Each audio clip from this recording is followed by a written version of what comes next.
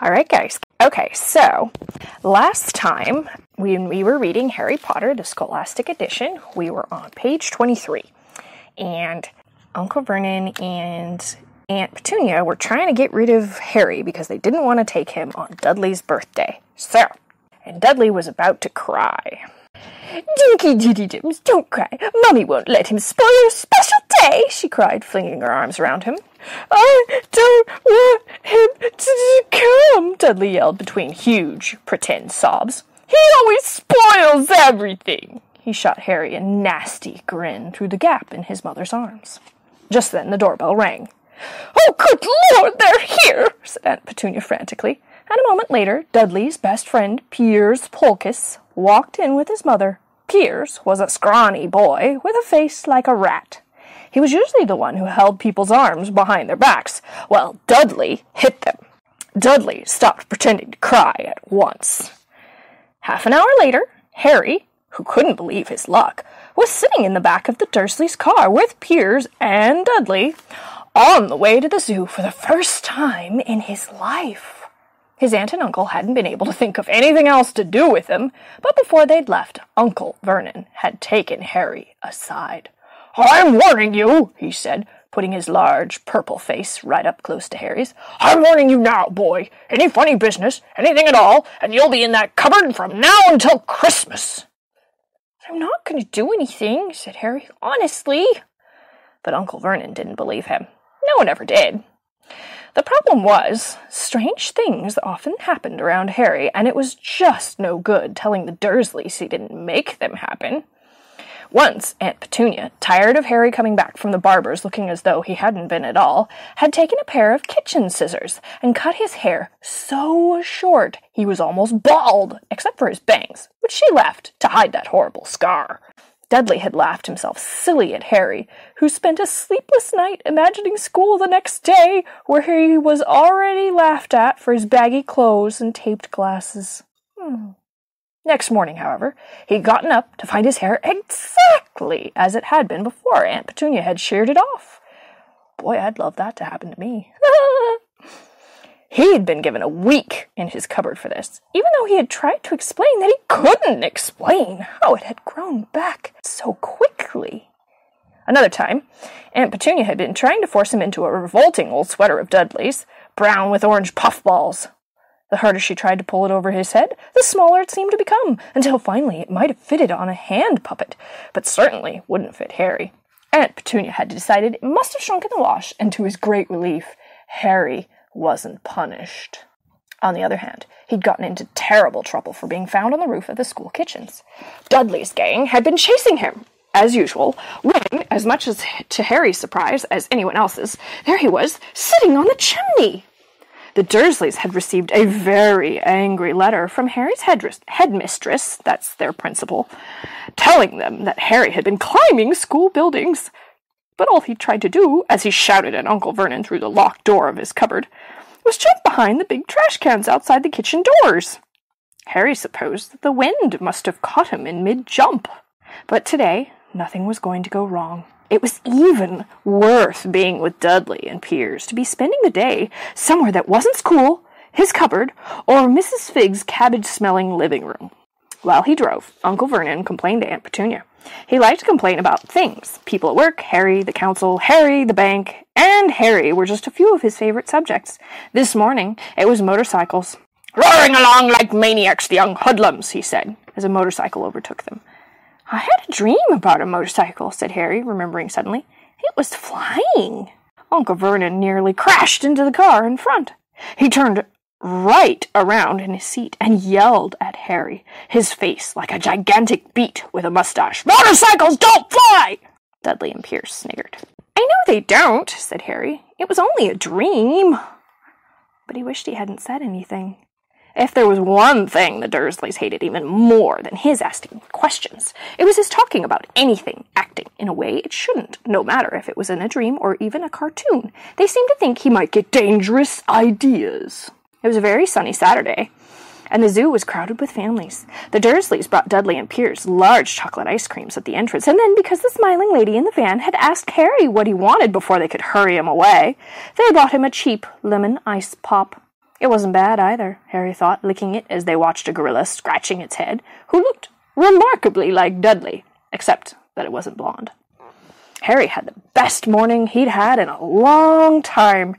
He was careful to walk a little way apart from the Dursleys so that Dudley and Piers, who were starting to get bored with the animals by lunchtime, wouldn't fall back on their favorite hobby of hitting him.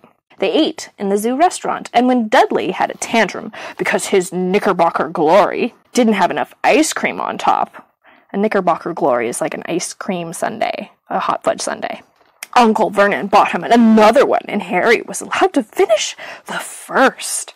Harry felt afterward that he should have known it was all too good to last. After lunch, they went to the reptile house. It was cool and dark in there, with lit windows all along the walls. Behind the glass, all sorts of lizards and snakes were crawling and slithering over bits of wood and stone. Dudley and Piers wanted to see the huge, poisonous cobras and thick, man-crushing pythons. Dudley quickly found the largest snake in the place. It could have wrapped its body twice around Uncle Vernon's car and crushed it into a trash can. But, at the moment, it didn't look in the mood. In fact, it was fast asleep. Dudley stood with his nose pressed against the glass, staring at the glistening brown coils. "Make it move," he whined at his father. Uncle Vernon tapped on the glass, but the snake didn't budge. Oh my gosh, guys, don't ever tap on the glass at zoos. "Do it again," Dudley ordered. Uncle Vernon rapped the glass smartly with his knuckles, but the snake just snoozed on. "This is boring," Dudley moaned. He shuffled away. Harry moved in front of the tank and looked intently at the snake. He wouldn't have been surprised if it had died of boredom itself. No company except stupid people drumming their fingers on the glass, trying to disturb it all day long. It was worse than having a cupboard as a bedroom, where the only visitor was Aunt Petunia hammering on the door to wake you up. At least he got to visit the rest of the house. The snake suddenly opened its beady eyes. Slowly, very slowly, it raised its head until its eyes were on a level with Harry's. It winked. Harry stared. Then he looked quickly around to see if anyone was watching. They weren't. He looked back at the snake and winked too. The snake jerked its head toward Uncle Vernon and Dudley, and then raised its eyes to the ceiling. It gave Harry a look that said quite plainly, "I get that all the time." "I know," Harry murmured through the glass. Though he wasn't sure the snake could hear him, it must get really annoying. The snake nodded vigorously. "Where do you come from, anyway?" Harry asked. The snake jabbed its tail at a little sign next to the glass. Harry peered at it. "Boa constrictor. Brazil." "Was it nice there?" The boa constrictor jabbed its tail at the sign again, and Harry read on. This specimen was bred in the zoo. "Oh, I see. So you've never been to Brazil?" As the snake shook its head, a deafening shout behind Harry made both of them jump. "Dudley! Mr. Dursley! Come and look at this snake! You won't believe what it's doing!" Dudley came waddling toward them as fast as he could. "Out of the way, you!" he said, punching Harry in the ribs. Caught by surprise, Harry fell hard on the concrete floor. What came next happened so fast, no one saw how it happened. 1 second, Piers and Dudley were leaning right up close to the glass. The next, they had leapt back with howls of horror. Harry sat up and gasped. The glass front of the boa constrictor's tank had vanished. The great snake was uncoiling itself rapidly, slithering out onto the floor. People throughout the reptile house screamed and started running for the exits. As the snake slid swiftly past him, Harry could have sworn a low, hissing voice said, "Brazil, here I come, thanks, amigo." The keeper of the reptile house was in shock. "But the glass!" he kept saying. "Where did the glass go?" The zoo director himself made Aunt Petunia a cup of strong, sweet tea while he apologized over and over again. Piers and Dudley could only gibber. "Oh!" As far as Harry had seen, the snake hadn't done anything except snap playfully at their heels as it passed, but by the time they were all back in Uncle Vernon's car, Dudley was telling them how it had nearly bitten off his leg, while Piers was swearing it had tried to squeeze him to death.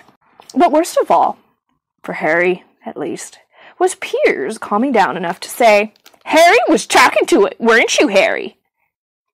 Uncle Vernon waited until Piers was safely out of the house before starting on Harry. He was so angry he could hardly speak. He managed to say, "Go! Cupboard!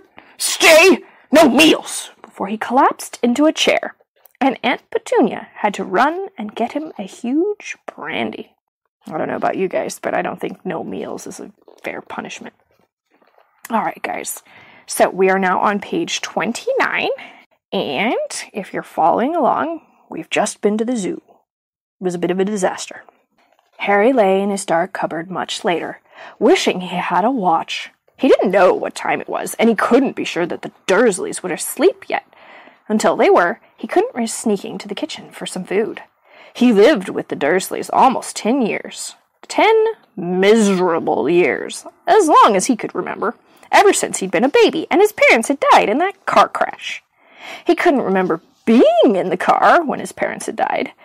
Sometimes, when he strained his memory during the long hours in his cupboard, he came up with a strange vision, a blinding flash of green light and a burning pain on his forehead. This, he supposed, was the crash, though he couldn't imagine where all the green light came from. He couldn't remember his parents at all. His aunt and uncle never spoke about them, and of course, he was forbidden to ask questions. There were no photographs of them in the house.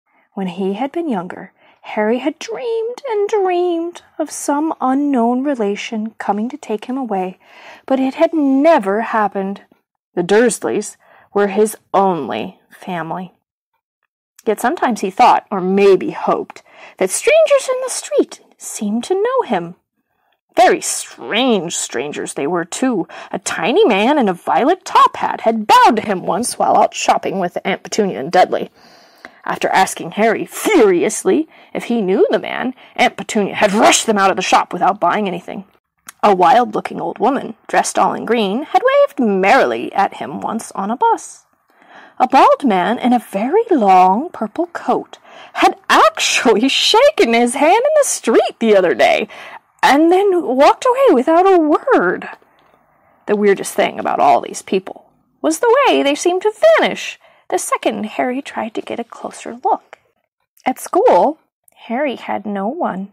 Everybody knew the Dudley's gang hated that odd Harry Potter in his baggy old clothes and broken glasses, and nobody liked to disagree with Dudley's gang. And that's the end of Chapter 2, guys. I think we will pick up with Chapter 3, The Letters from No One, next week. So, that was the end of Chapter 2, which was The Vanishing Glass, which obviously referred to the glass with the, that's right, you got it, snake. Alright, guys. Have a great week. I'll talk to you next week. Bye for now.